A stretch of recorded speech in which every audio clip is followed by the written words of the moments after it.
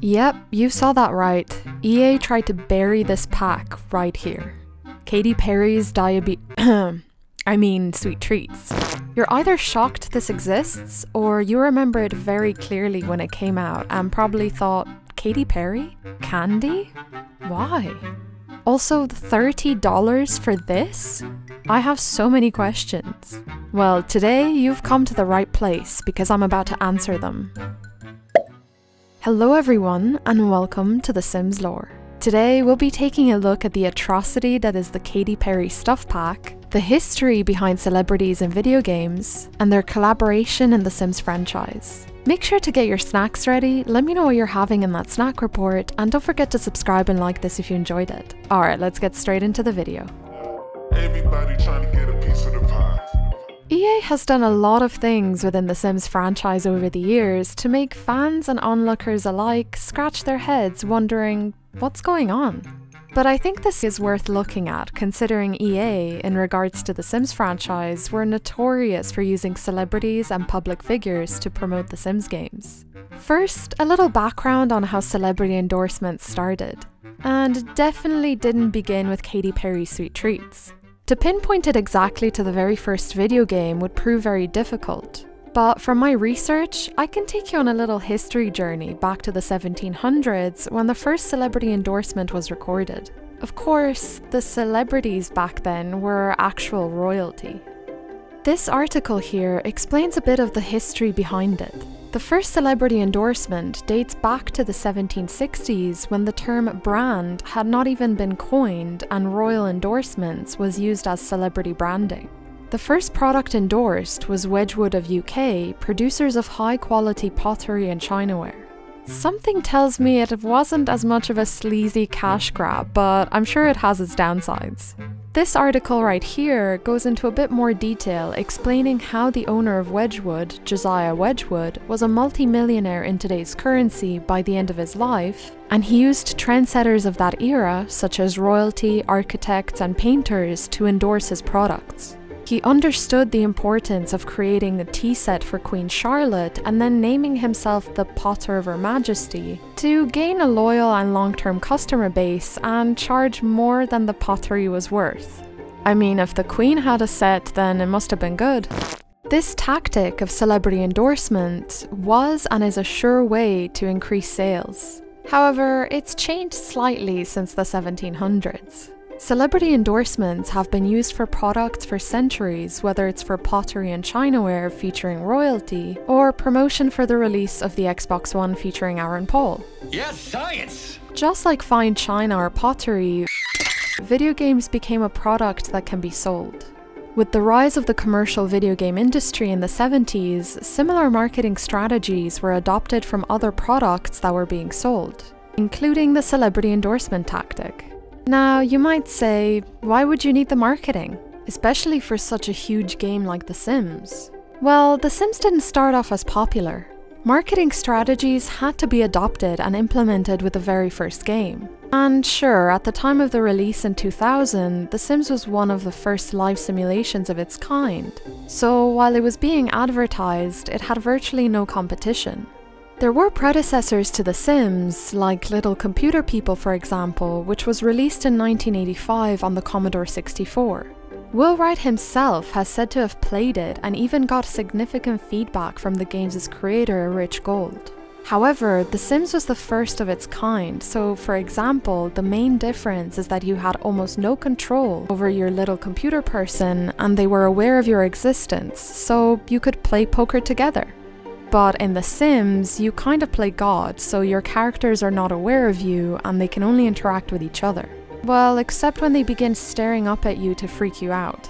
Thanks a lot, Will. The Sims was marketed with television advertisements, which at the time were the way to go in reaching all types of audiences. I'm sure some of you remember them, and if you don't, they're definitely worth a watch. They were so raunchy. However, nowadays, everyone is online, so no wonder companies spent over $600 billion in 2022 alone, and all of it on digital advertising. At the end of the day, when it comes down to money, stats and numbers, directors and people in charge of large corporations would do pretty much anything to make more. Cue the celebrity endorsements. There is a reason Wedgwood was named the father of modern marketing, and it wasn't because of one-of-a-kind pottery. When celebrities were brought in to market video games, athletes, martial artists and game show hosts were made into characters, like Bruce Lee for example, with the very popular 1984 game titled Bruce Lee, released for the Atari 8-bit family. Or Mike Tyson, who got a deal after the release of the gold version of Punch-Out on the NES, when former president of Nintendo saw him at a live match and struck a 3-year deal to use his name and likeness in a game of his very own, Mike Tyson's Punch-Out. And of course, who could forget the very first celebrity endorsement for The Sims? Show host Drew Carey, who used to show up at your house party in The Sims House Party once you got everything right. Placing celebrities' characters in video games proved to be very lucrative for both parties. As a cross-promotion, the Drew Carey show had 2 sketches in 2 separate episodes. One where the characters were parodying Simlish and had speech and thought bubbles. Blah blah blah blah blah blah blah blah. It's all blah. And the other where they used The Sims to film. Dry cleaning, Mr. Wick. What? I gave it to you 2 days ago. Maxis then made Drew Carey into an NPC in the House Party expansion pack. The first time The Sims collaborated with celebrities was with the release of The Sims Superstar, which brought along many NPCs that were modelled from real-life celebrities. Christina Aguilera, Marilyn Monroe, Andy Warhol, Avril Lavigne, Richie Sambora and John Bon Jovi all made an appearance within the pack, as NPC celebrities who would hang around Studio Town and hand out autographs. Singer Sarah McLachlan and actor Freddie Prinze Jr. were only available to download from The Sims official website. I wonder if somehow their deal fell through, or maybe they were added too late into the release of the game. Who knows? Kinda weird. Also, funnily enough, they included the fictional character of Elle Woods from the film Legally Blonde, played by Reese Witherspoon, but she was only available with a limited pre-order of the game on Amazon. Of course, we all know of the collaboration The Sims had with the Black Eyed Peas, which I mentioned in my last video, The Bizarre Case of The Sims Music in Popular TV and Media. We looked at how EA Tracks developed a contract with the Black Eyed Peas, who had just recently shot to fame back in 2004, after their album Elefunk was released and they recruited Fergie. This meant that the Black Eyed Peas re-recorded the majority of their album in Simlish for the game's soundtrack, including Let's Get It Started and Shut Up. After this, EA contracted a lot of other artists to re-record their songs in Simlish for marketing purposes on their social media channels, and for the songs to be added to the game in the form of music on the radio. You can actually still check out the Sims music videos performed by artists such as Lily Allen, Katy Perry, Natasha Bedingfield, and way more. They are honestly the best thing to ever happen to me, and I'm not ashamed to say it.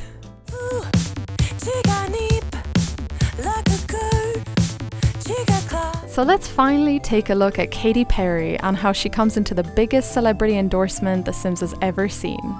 Sure, they had plenty of artists they worked with in the past, so what's the big deal with her in particular? Well, Katy got deals the others simply didn't, and that is her very own Sims 3 stuff pack. Even though it was never marketed as a stuff pack, it just says The Sims 3 Katy Perry Sweet Treats. Anyway, let's first introduce Katy properly. Catherine Elizabeth Hudson, better known by her stage name Katy Perry, is a singer and songwriter from California. She had a rough upbringing, which she describes as strict and religious. She began training vocally and singing in church from the age of 9, and when she turned 15, she completed her GEDs and left high school to pursue a music career. Katy had some ups and downs at the very beginning of her career and some minor successes before she had her breakthrough. After Columbia Records dropped Katy, she was subsequently signed to Capitol Records and released I Kissed a Girl in April of 2008. And honestly, the rest is history. As we all know, Katy came out with You're So Gay, Hot and Cold, and a few years later her Teenage Dream album, which quickly shot to fame, selling millions of copies worldwide. Between 2010 and 2012, Katie was in her prime years. I mean, she was huge. She was a judge on American Idol, releasing songs featuring Snoop Dogg and Kanye West, and topping Billboard charts whilst also going on her second tour, called California Dreams. And she also released 2 fragrances, Meow and Purr. So of course EA would jump on someone like Katie because they desperately needed somebody to plaster their face all over the Sims 3 Showtime expansion pack. You can't really have a Showtime pack without a performer to endorse the game, so they obviously noticed Katie as she shot to fame, striking a deal for the Sims 3 Showtime and creating Katy Perry's collector edition pack thing. It came with a poster or something. You got like a few extra items, outfits, props and hairstyles in her California Girls theme. Think candy, popsicles, cotton candy and all things sweet. The Sims 3 Showtime expansion pack was released in 2012 and it offered players an array of different gameplay, objects and careers. The pack focused on live performance where your sim could choose to become a singer, acrobat or magician and perform to an audience in several venues around the new town, Starlight Shores. And here we finally are, folks, the moment you've been all waiting for. The Sims 3 Insulin Resistant Pack. The same year in 2012, the Sims 3 Sweet Treats collection was released, making Katy Perry the only celebrity to ever have their very own stuff pack in The Sims. You know, it's just so hard to understand how and why and how. It's interesting because they already offered a few Katy Perry Sweet Treats sort of objects in Showtime with the collector's edition, but for some reason they thought it would be a good idea to release an entire stuff pack. Surely the collector's edition sold pretty well, and then they thought, hey, let's bring her back in and, you know, plaster her all over this other stuff pack and make more money. Anyway, the pack featured Katy Perry-like clothing, furniture and objects, again reminiscent of her California Girls album, specifically as seen in her music video California Girls and her tour. Like this article here mentions, however, the pack raised concerns with fans for being more expensive than regular stuff packs. But it did include a lot for a stuff pack. 33 clothing pieces, 55 objects, 3 venues, and even an exclusive poster if you bought it through Origin. The pack's reception was mixed, to say the least. Players were not only expressing concern over the price, but also the relevance of the stuff pack within the franchise. Of course, now everyone has bigger fish to fry. Like if you go back to watch the Sweet Treats trailer, you see comments about Journey to Batuu and how people would rather have the Katy Perry stuff pack. Yes, folks, it's that bad. In July of 2013, only 1 year after the release of the stuff pack, EA's community manager announced it had been retired and was no longer available for purchase, as they stopped producing physical and digital copies. What? Oh my god, they literally tried to bury the thing. They killed it with fire. Wow, it really must have been a huge hit. I mean, guys, it was a candy-themed pack, and it didn't even have any clothes for kids. A candy-themed pack. No clothes for kids. None. Who signed off on this? How did they even get away with it? I guess money truly is everything. What a bizarre contract they entered into. Hey Katie, super opportunity. Just be on the cover of this new Sims pack. Yeah, okay, cool. I charge $1 billion.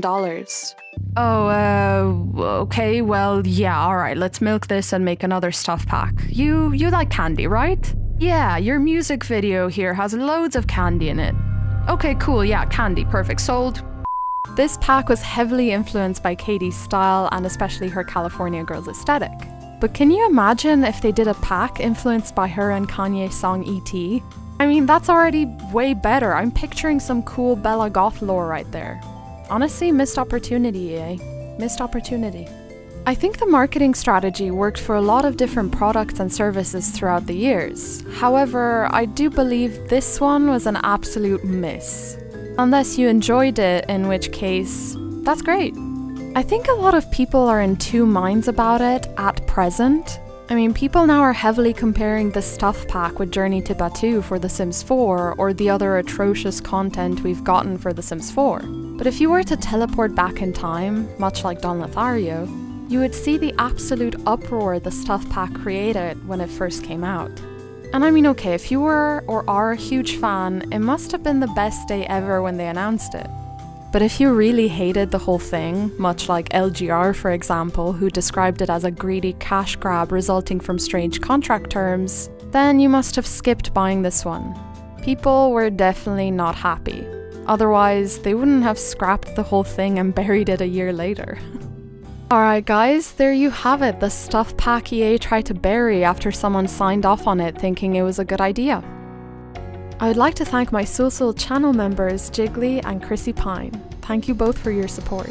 I would also like to thank my patrons Whitney Marion, Papakan, Negative Dana, LeMay, ML, Alia Deshayas, Perlog Anwil, Kitajan the Arcane Archer, Nicole Dante, Artsy Flashback, Nathan Lim, Sabrina, Adele Isted, Alice Wild, and Miss Shay. Thank you all so much for supporting my channel.